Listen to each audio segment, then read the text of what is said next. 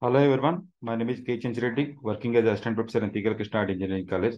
In this video, I will explain how to use bus selector in Matlab Simulink.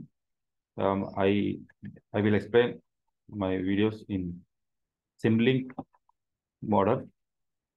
In Simulink model, I have many blocks is there. Common lead block, continuous dashboard. Now my videos I will explain one by one how to use Simulink blocks one by one. First, I will explain this bus selector, how to use this bus selector for electrical engineers, electrical students. First, I will say add block to model. First, I will select here. Okay, now this video I will explain only this model. Next, I will select scope. Next, I will take one DC motor fundamental blocks in Simscape. In Simscape, specialized technology have fundamental blocks. In fundamental blocks, I have electrical sources. I will take one DC voltage source, and in electrical machines, excitations, there many options is there. Electrical sources, branches, power electronics. I will click here missions. I will take one DC mission. I will add to model this one. Now I will rotate this motor like this. Now I will give connections A to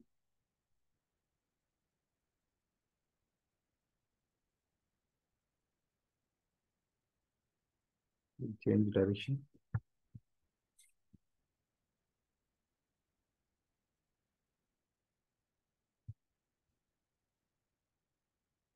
We will take one DC voltage source. DC voltage source. I will connect this DC voltage source to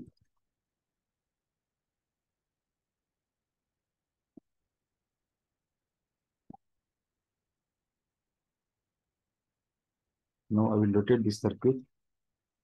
I will go to left to right. Now I will give positive terminal to A, negative terminal to AA. At the same time, DC supply also I will give positive F, negative FF. I will give here 230, 220 volts supply. In field also, I will give to 220 volts.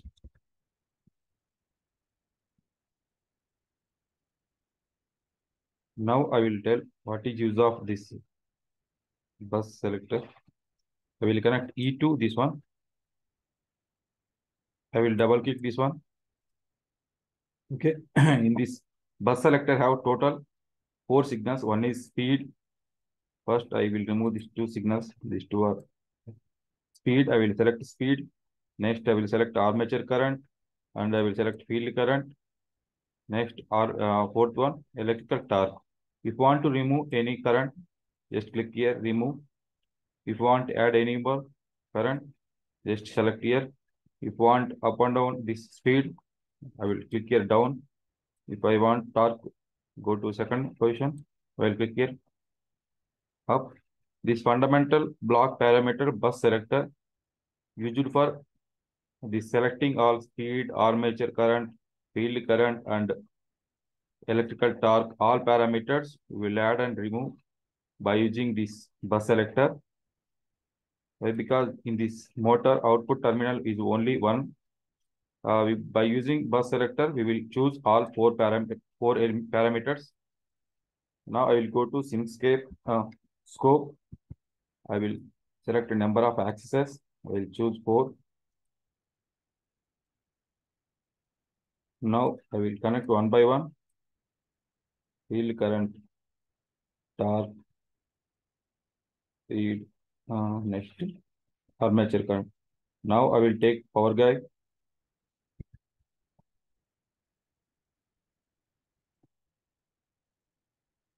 We'll add this one. We'll choose here the speed model. We'll change time here 1. Now I will run the circuit.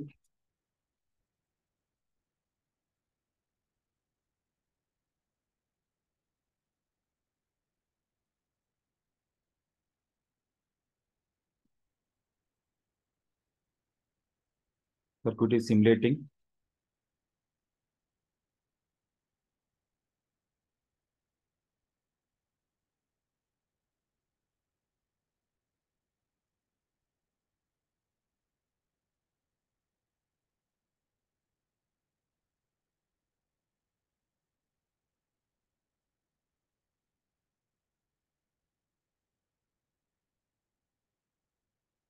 Okay, simulation completed. Now I will show output readings. Okay. Here showing starting from 0.7. Now I will select here how to uh, start from 0 to readings. Select go to Simscape and here history is there, limit data points, apply, remove this one, apply. Next here, click here. Now again run the circuit. Now I will show output values. Okay. This is the output. Motor, field current, electrical torque, speed, next armature current. When increasing speed, torque will decreasing. Next field current and armature current also. When the decreasing speed, armature current also decreasing. Okay. Use this bus selector. Take readings. This motors are DC motor and other induction motor, SRM motor like this.